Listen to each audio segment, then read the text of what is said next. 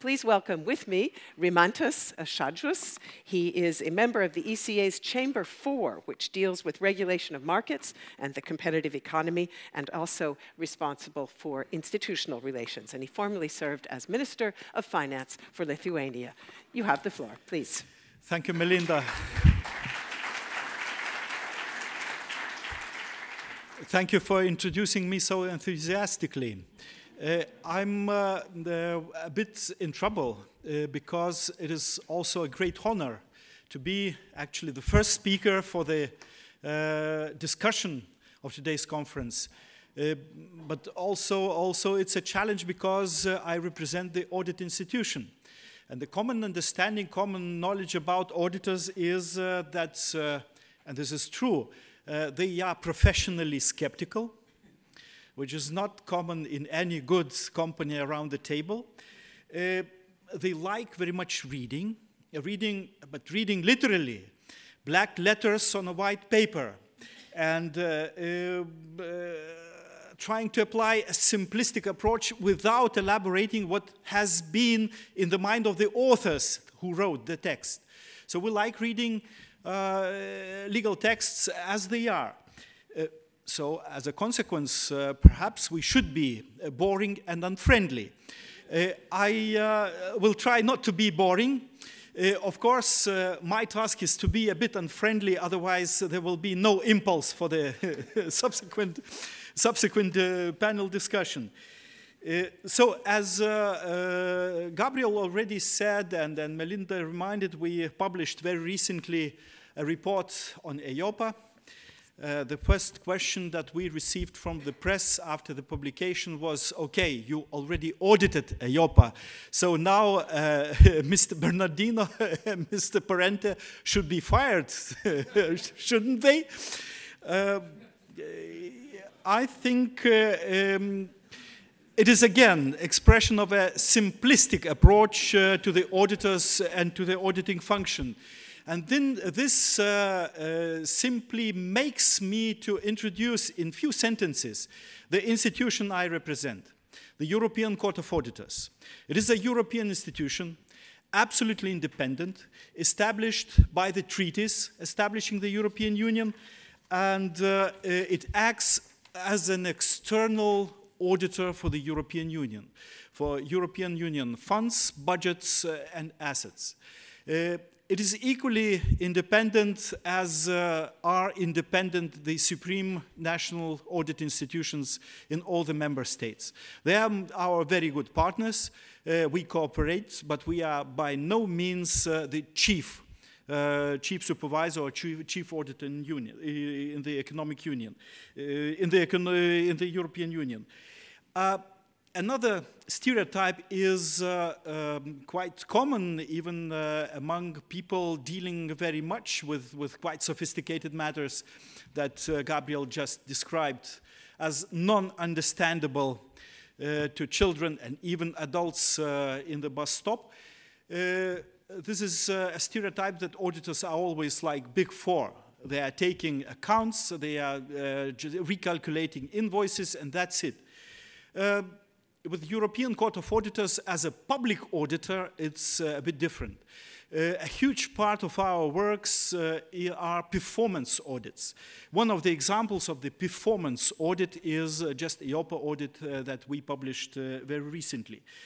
And we do these performance audits that tend to assess the performance of budgetary programs, of European policies, and performance of also organizations established by the European Union, and to check whether they are really working for citizens and achieving the objectives that have been prescribed by the regulations, whether all money is not only properly spent, which is an easy task to check, but whether it has been well invested and gives the return that was expected before the investing. It is the job that we're doing with our performance audit. And our performance audits, quite recently, they spread from other areas to a very complicated and highly technical area of financial and economic governance, of European Union, economic and monetary union, of activities of different mechanisms that have been established to make the European mechanism function. Among some examples in this area, quite a number. For example, we have audited European supervisory authorities like EBA. We are finishing the audit of the EBA stress test. ESMA was also on our scrutiny, EIOPA. But we also stepped into the functioning of the banking union, single supervisory mechanism and single resolution mechanism, not from monetary point of view, but just from organizational efficiency, which is also important. You can describe, you can build up a theoretical construct that in practice will not work.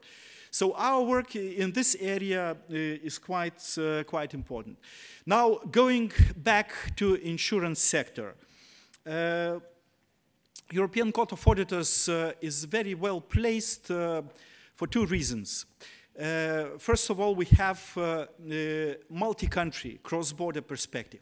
We can look at all the member states. Our mandate allows us to work in all 28 states, but also with the European institutions.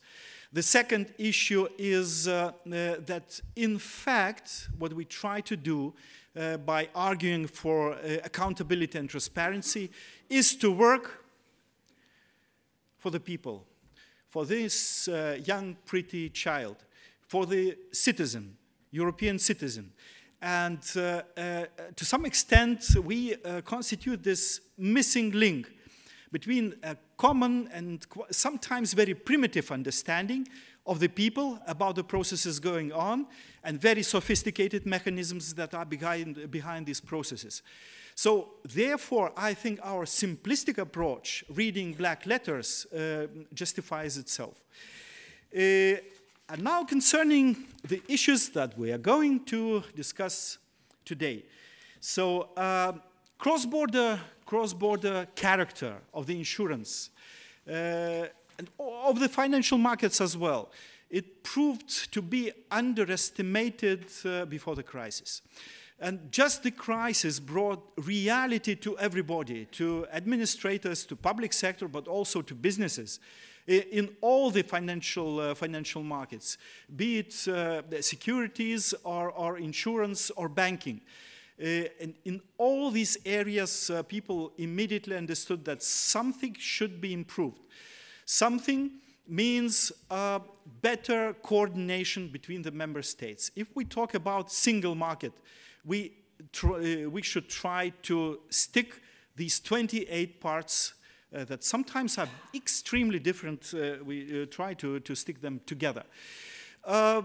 In the insurance sector, what we found, and again, auditors are very boring people, they collect evidence. The reports that we are writing, they are not forward-looking. This is the task of Gabriel, and he played this role, I think, extremely well by giving us a perspective of development. We are mainly people ex post, and we look how the mechanism that was designed and where much of the enthusiasm of policymakers was put in, how this functions in reality.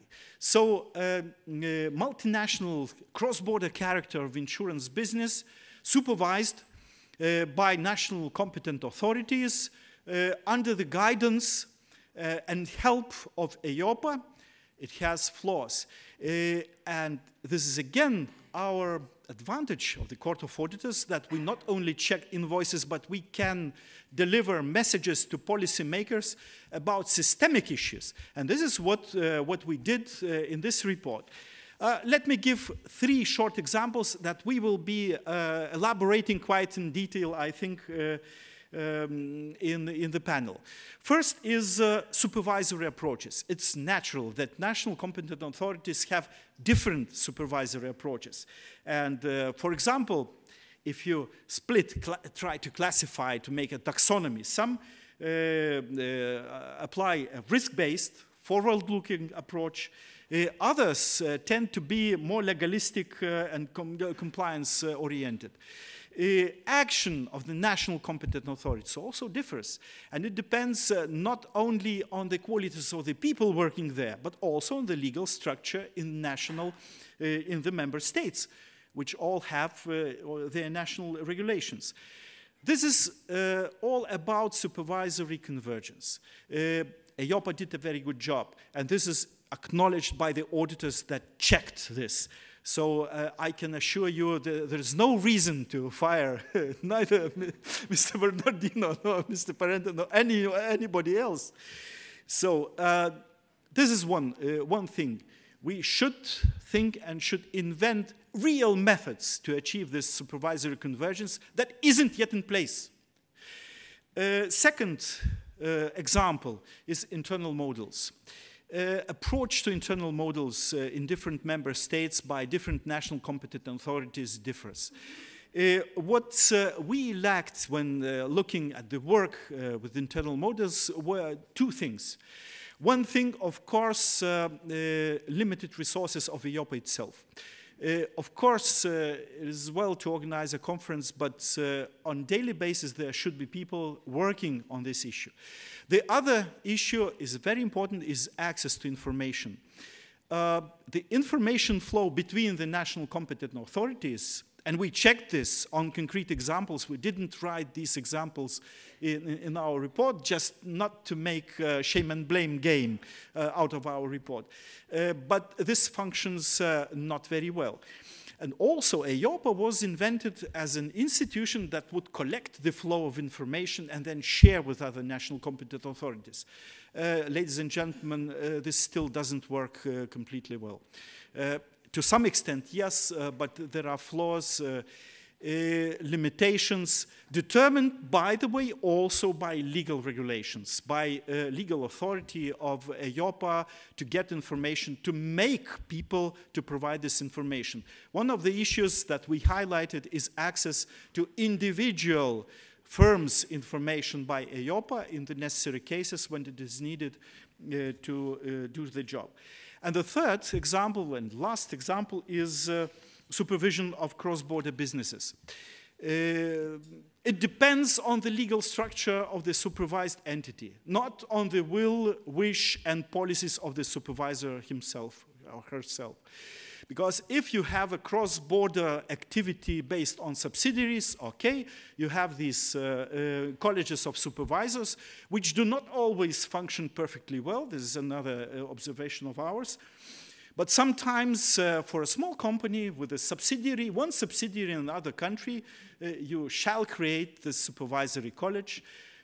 And if huge company, huge insurance business establishes itself via a branch of freedom of services, which is not too pervasive, but still 8%, this is data of EIOPA, 8% of the premia, of written premia, gross written premia, 8%, not too much, but not too little to neglect it, then it already doesn't work.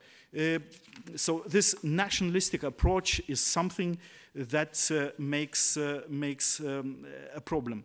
And this fragmented protection of policyholders, again, consumers, they are not protected equally well in all the member states. And I would wish they were. This sounds a bit political, but this coin has another side, another very real side that you, many of you sitting in this hall, would understand perfectly well. The other side of the coin is competition conditions.